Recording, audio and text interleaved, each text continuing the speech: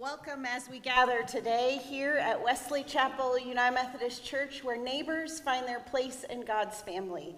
Welcome as we gather for worship, for prayer, for fellowship. Welcome as we gather on this day.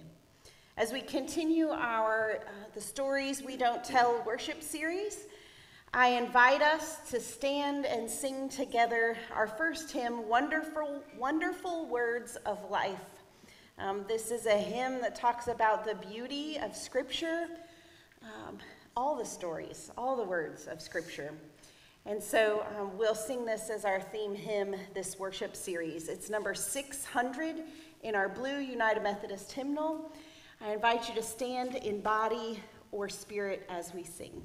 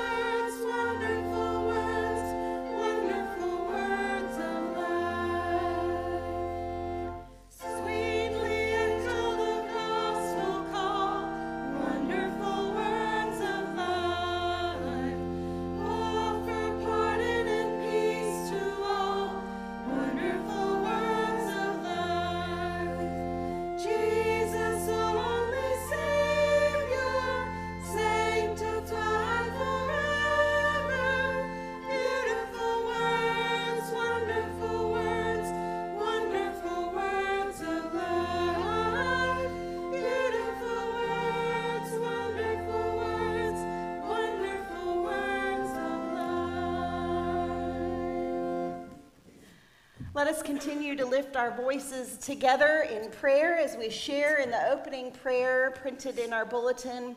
This too is our theme prayer for this worship series. Let us pray.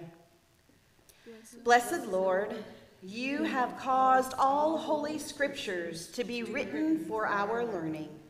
Grant us so to hear them, read, mark, learn, and inwardly digest them, that we may embrace and ever hold fast the blessed hope of everlasting life, which you have given us in our Savior, Jesus Christ, who lives and reigns with you and the Holy Spirit, one God, forever and ever. Amen. Please be seated.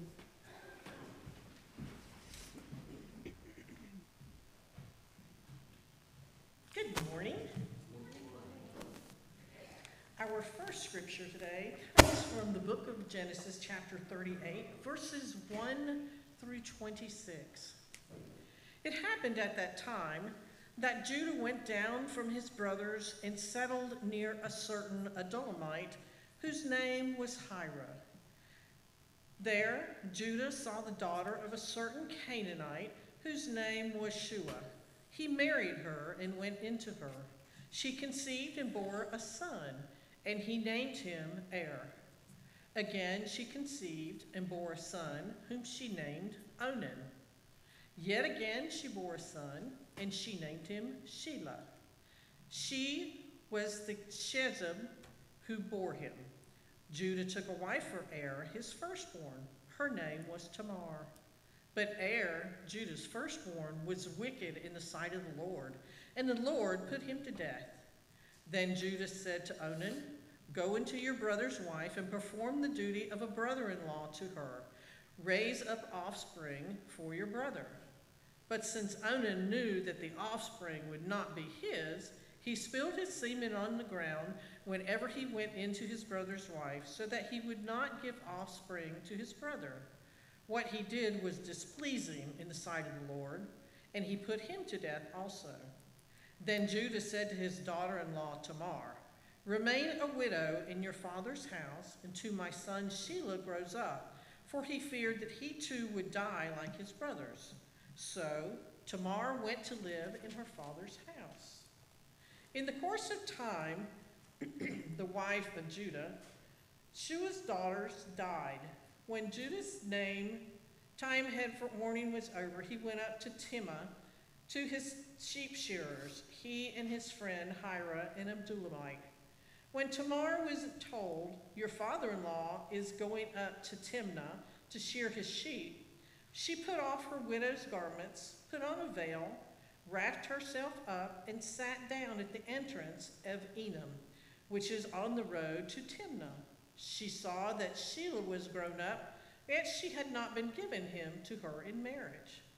When Judah saw her, he thought her to be a prostitute, for she had covered her face.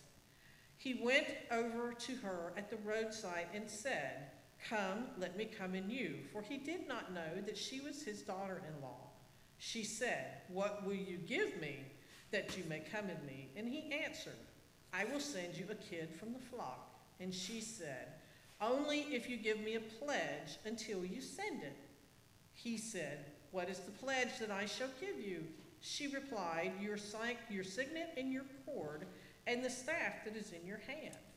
So she gave them to her and went into her, and she conceived by him. Then she got up and went away, and taking off her veil, she put on the garments of her widowhood. When Judah sent the kid by his friend to the Adullamite to recover the pledge from the woman, he could not find her. He asked the townspeople, "Where is the temple prostitute who was at the Etam by the wayside?" But they said, "No prostitute has been here." So he returned to Judah and said, "I have not found her." Moreover, the townspeople said, "No prostitute has been here." Judah replied, "Let her keep the things as her own. Otherwise, we will be laughed at, you see. I sent this kid, and you could not find her." About 3 months later, Judah was told, "Your daughter-in-law Tamar has played the whore. Moreover, she is pregnant as a result of whoredom." And Judah said, "Bring her out and let her be burned." As she was being brought out, she sent word up to her father-in-law, "It was the owner of these who made me pregnant." And she said, "Take note, please, whose are these, the signet and the cord and the staff?" Then Judah acknowledged them and said, "She is more in the right than I, since I did not give her my son Shelah."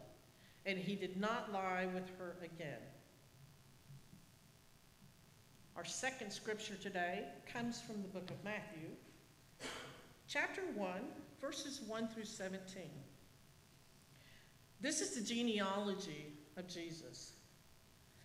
As an account of the genealogy of Jesus the Messiah, the son of David, the son of Abraham.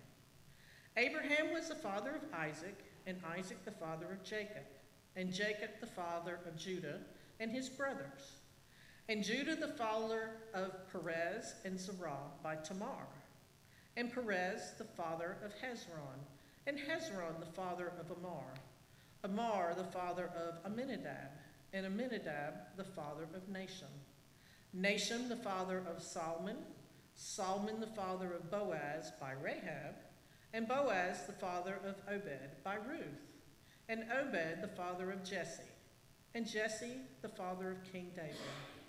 And David was the father of Solomon by the wife Uriah, and Solomon the father of Rehoboam, and Rehoboam the father of Abijah, and Abijah the father of Asaph, Asaph the father of Jehoshaphat, Jehoshaphat the father of Joram, Joram the father of Uriah, Uriah the father of Jotham, Jotham the father of Ahaz, and Ahaz the father of Hezekiah, Hezekiah the father of Manasseh, Manasseh the father of Amos, Amos the father of Josiah, and Josiah the father of Johanan and his brothers at the time of the deportation to Babylon. And after the deportation to Babylon, Zechariah and his father Shalathel, Shalathel the father of Zebril, and Zebril the father of Abu, Abu the father of Eliakim, Eliakim the father of Azor, Azor the father of Zadok, Zadok the father of Hashem, Hashem the father of Elud, Elud the father of Eleazar, Eleazar the father of Mathan, Mathan the father of Jacob, and Jacob the father of Joseph, who was the husband of Mary, in whom Jesus was born, who was called the Messiah. So all the generations from Abraham to David are 14 generations, and from David to the deportation to Babylon, 14 generations, and from the deportation to Babylon to the Messiah, 14 generations. These are the words of God for the people of God. Thanks be to God.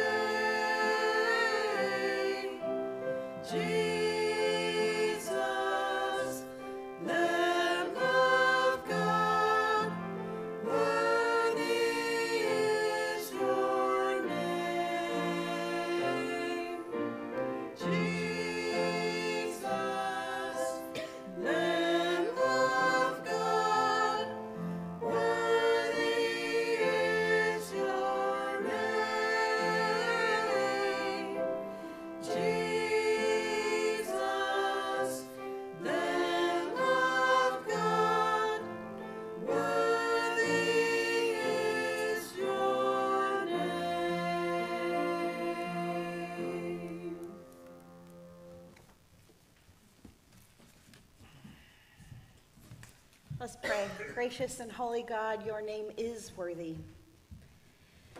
And the stories in the Bible are there for us to learn and grow and draw near to you. So as we have heard the scriptures read, your glory sung, and your grace being proclaimed, draw us near to you, God. Open our minds to know something new, Open our ears to hear you calling us forth in grace out of our own family stories. Open our hearts to your love. We ask this in the name of Jesus. Amen. A beautiful wedding, a tragic death, a young widow, an available single brother, more family tragedy, a grieving father-in-law, a desperate daughter-in-law, pregnant with twins, accusation, then justice and redemption. Sounds like something that's probably out of a Lifetime Movie Network movie, or maybe a Hallmark movie, or I don't know, some drama that somebody wrote, but it is not. It is just another story in the Bible. And believe it or not, there are plenty of those stories that seem so dramatic that certainly they are not in the scriptures, and yet they are. Now, our story today about Judah and Tamar comes after a story you might already know. It's the story of Joseph, the one with the Technicolor Dreamcoat, right? Joseph has just been sold into slavery by his brothers. In fact, it was Judah's idea to sell him. In just the chapter before, chapter 37, Judah says, "What will we gain if we kill our brother and cover up his blood? Come, let us sell him to the Ishmaelites and not lay our hands on him. After all, he is our brother, our own flesh and blood." So Judah, the same Judah in our story from the Old Testament today, he sells his brother into slavery. He's a part of the cover-up. He helps his father think that a wild animal had devoured and killed his brother, and then he moves away. Maybe there's some guilt in there. Maybe he doesn't want to see his father in the state of mourning that he helped bring about. Only Judah knows why, but he moved away. He marries a Canaanite woman. And remember, we talked about the Ammonites and the Moabites last week being the bad guys in the Old Testament. Well, the Canaanites were too. So Judah moves away, marries a Canaanite woman, and together they have 3 sons, Onan, and Shelah. So the oldest one, is ready to be married. And Judah does what any good father of that day and age would do. He finds his son a good wife. Her name is Tamar. So before we continue this story, because it gets wild, before we continue this story, I want to pause for a moment. Because if you read the Bible closely, if you believe that the Bible is the infallible Word of God, if you have a literal translation, a literal reading of the Bible, you may notice that there are some inconsistencies already. Now, this story about Judah and Tamar is inserted into the Joseph story. And there may not be enough time for all of the things that are said to have happened. You see, between Joseph's disappearance and when all of the brothers, including Judah, go to Egypt to buy grain after the famine, there's about 20 years that happens there. So this story about Judah and Tamar, in 20 years, Judah moved away, got married, had 3 sons, the oldest of which got married to Tamar. The family tragedies happened. All the time a mourning had passed, Judah got Tamar pregnant, and the twins were born. All in 20 years? Seems a little unlikely. Another inconsistency, if you read the Bible closely, the names of Judah's sons, Onan, and Shelah, they actually, in other places in the Old Testament, appear in other family genealogies, sometimes even in non-Israelite groupings. So what do we do with that? What do we do when things in the Bible don't seem to line up, either with its own information, right, or with other reliable historical information we have? What do we do? Well, we remember that the Bible is a library of books. Each book its own style and purpose. The Bible has books of history, poetry, letters, prophetic writing, law, wisdom, narrative, and genealogy. The Bible has these important family origin stories. So just like the origin story of the Ammonites and the Moabites from last week, this family narrative of Judah and Tamar tucked into the bigger story of Joseph, this is its own origin story. It sets up Judah as this entity of its own that will eventually be in the southern part of that area. This family origin story helps explain the close links between what we later know as the tribe of Judah and then the indigenous people, the Canaanites. And if you look at the larger picture of the story of the clans of Judah, this story, this little story of Judah and Tamar, explains the early disappearance of the clans of and Onan. So this original family origin story, written down long after the events happened and from family tradition as it was passed down from generation to generation to generation, this family story explains so much of what happens later in the Old Testament. It explains the whys, and in a colloquial way, it explains the how comes. Right? So, on pause, back to our story. Tamar had just married Judah's oldest son. Now, verse 7 tells us that was wicked in the Lord's sight, so the Lord put him to death. Well, what was the evil or the wickedness? We don't know. But it certainly seems that died young. Remember that ancient peoples would have thought that an early death was some kind of punishment for wrongdoing. And so adding this little detail into the story would have served as sort of a warning to the Israelites later. Follow God, do right by God, or else this will happen. So dies young, and his wife is left with no sons. And the lineage of the inheritance of would end. Well, this is the reason that the cultural tradition, the culture of that time had a custom. If a man died, and he was married, and he left no sons, the next eligible brother would then sleep with the widow in hopes of providing a son that would then be raised in the name of the dead brother, thus securing the lineage and the inheritance of that older brother. So Onan, the next brother in line, he sleeps with Tamar. And if you read closely, we get the impression that it happens multiple times. But Onan knew that the son everybody was hoping for wouldn't actually be his own. So why would he want his father's inheritance divided 3 ways with his brother's son that was actually biologically his, when if he didn't actually provide a son for his brother, the inheritance would only be divided in 2 ways. So more for him, right? So Onan does what looks like is the right thing, but he's really only taking advantage of the whole situation, taking advantage of Tamar. And scripture says that Onan spilled his seed on the ground, and for those that are old enough to read between the lines, this is coitus interruptus. He enjoys all the fun of being the dutiful brother-in-law without any of the responsibility. So Onan dies too.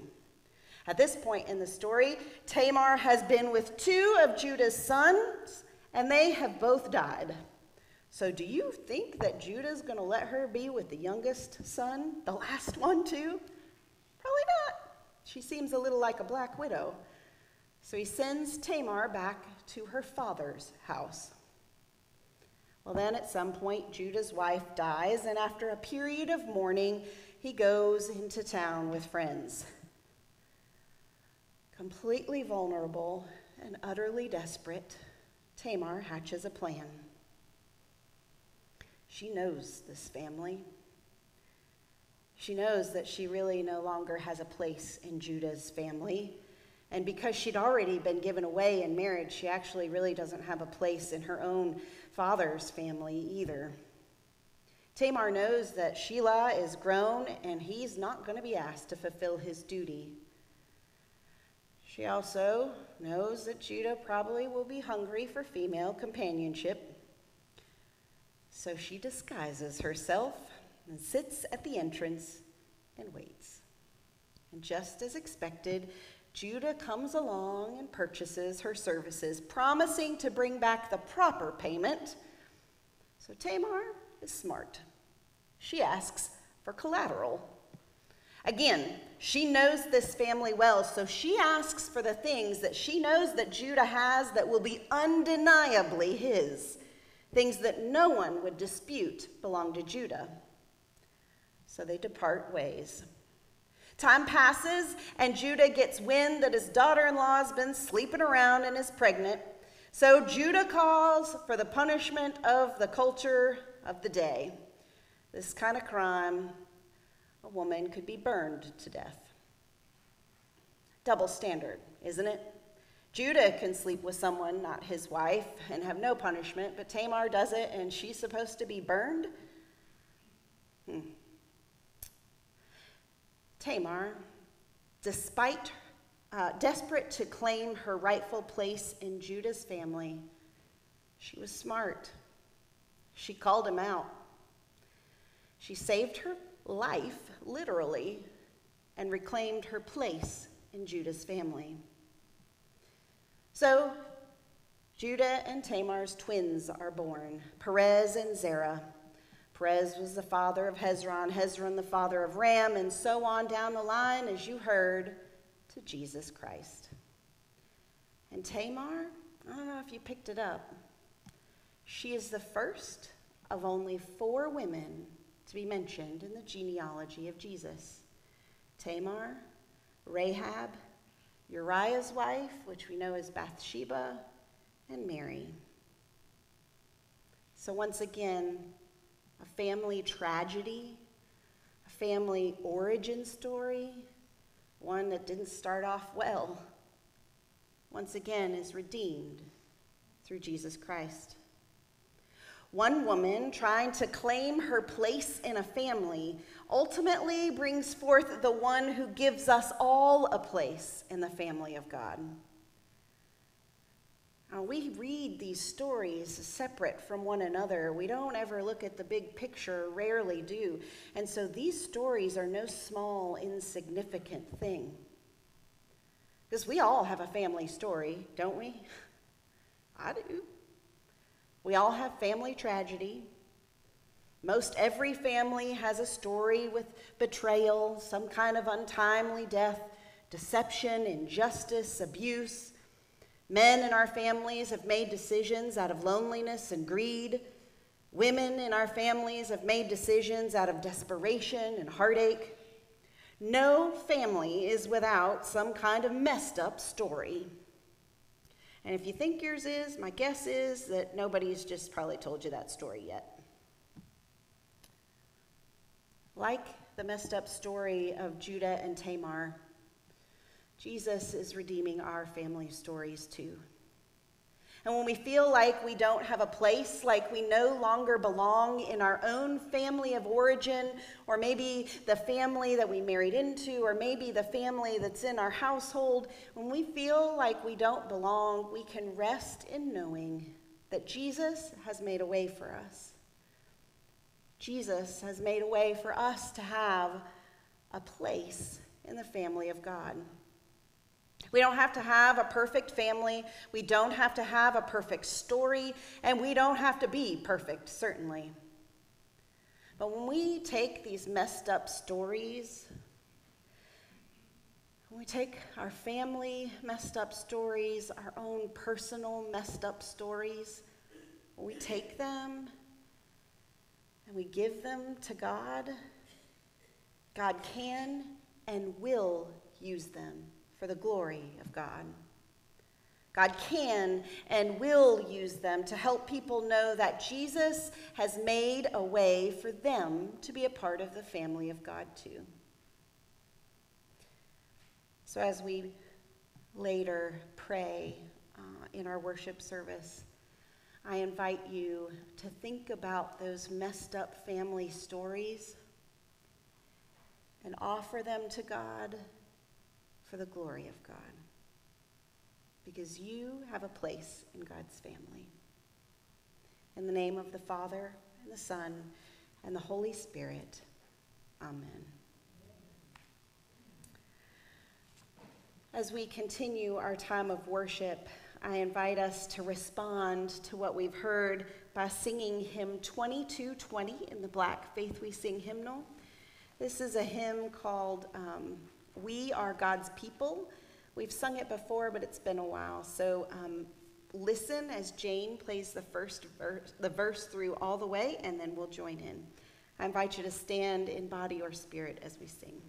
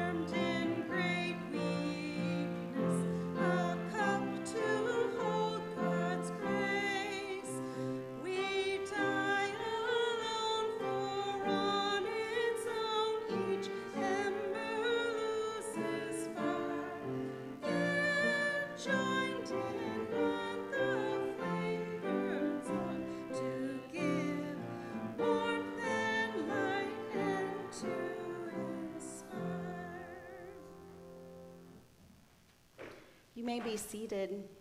As we go to God in prayer, I invite you, when the time comes, to lift up any prayer concerns you might have and we will respond as we do. Lord, in your mercy, hear our prayer, and then we will join together in the Lord's Prayer. So let us pray. Gracious, holy, almighty God, we come before you this day, lifting to you our messed up family stories.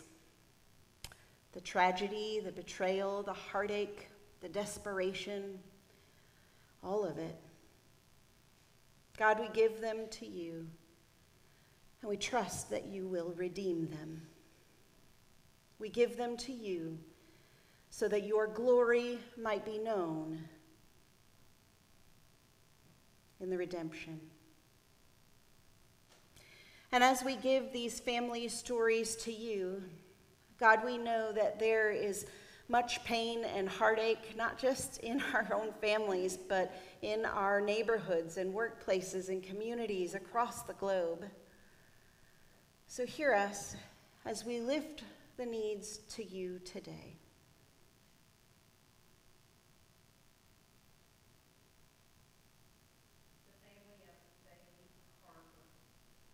Lord, in your mercy.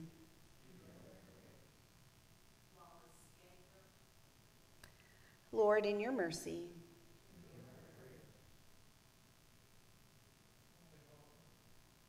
Lord, in your mercy.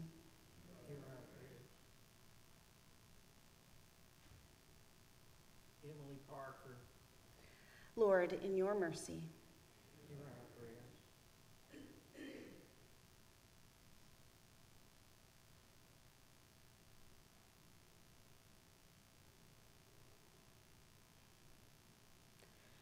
And Lord, we lift to you women everywhere, those who are mothers, who want to be mothers, those who wanted children, those who unexpectedly found themselves with children, and those who have lost their children. Lord, we lift up motherhood that seems everything that it's supposed to be. And we lift up motherhood that is filled with heartache. We lift up the moms that are great and the moms that aren't perfect. We lift up the women who are like moms to all of us. And as we lift this all to you, God, hear us as we pray together. Our Father, who art in heaven, hallowed be thy name. Thy kingdom come, thy will be done, on earth as it is in heaven. Give us this day our daily bread, and forgive us our trespasses, as we forgive those who trespass against us. And lead us not into temptation, but deliver us from evil. For thine is the kingdom, and the power, and the glory forever. Amen. As we come to our time of sharing opportunities to learn, serve, and give, you can see on the back of your bulletin we have some opportunities coming up. Immediately after worship, we'll be packing our last backpack buddies for the school year, and so we invite you to come into the fellowship hall and be a part of that. There's a meeting this Thursday. The United Methodist Foundation will be here to talk to us about opportunities that they offer for churches and individuals. Trustees are meeting. Friday is the Impact Youth Lock-In. Next Sunday is Pentecost. So we'll be having a Pentecost worship service. We invite you to wear red that day. We'll have our annual birthday luncheon after, so bring a dish to share.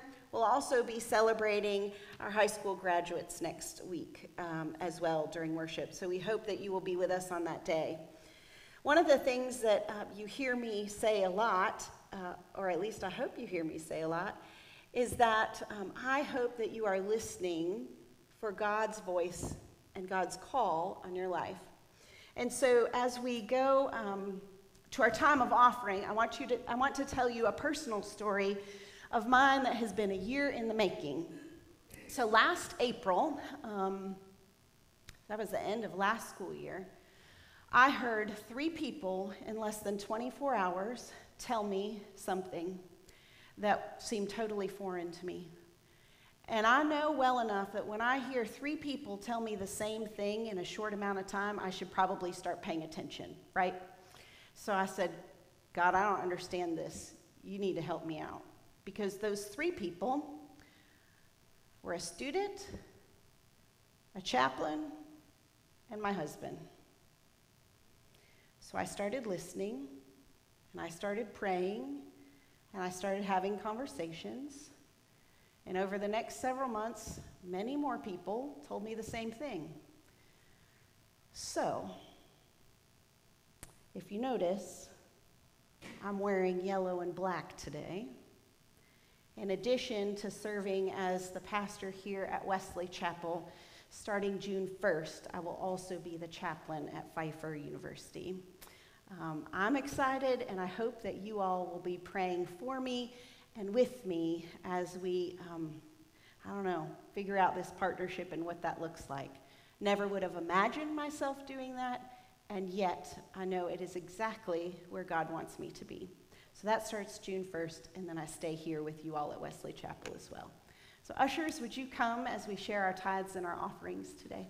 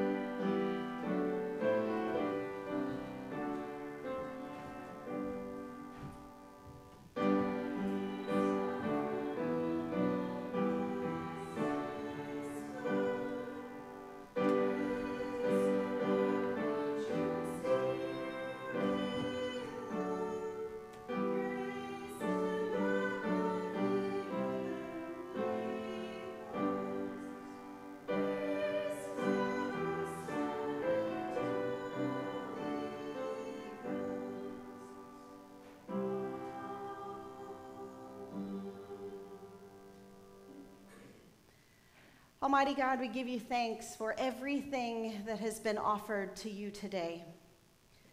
We give you thanks for the stories that have been offered, the prayers that have been offered, the time that has been offered, and these tithes and offerings. We give them to you, God, and trust that you will give us the wisdom to use it all in a way that brings you glory. We ask this in the name of Jesus. Amen. As we prepare to leave this time and place of worship and go about the rest of our day, I invite us to sing together hymn 405 in the blue United Methodist hymnal, Seek Ye First.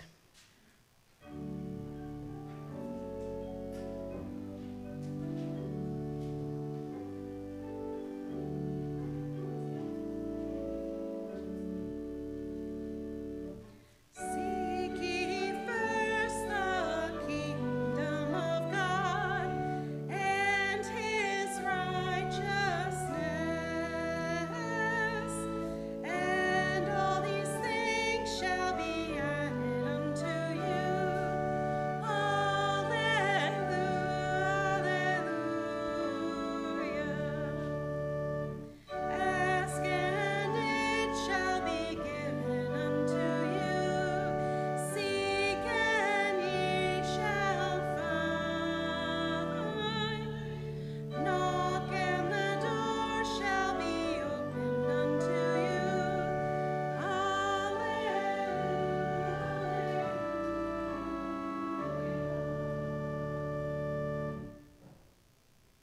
Our flowers today in worship have been in honor of Irene Peeler. And so if you want to be able to give flowers in honor of someone as well, the sign-up sheet's out in the hall. As we leave this time of worship today, go remembering that you belong. You have a place in the family of God. In the name of the Father, and the Son, and the Holy Spirit. Amen.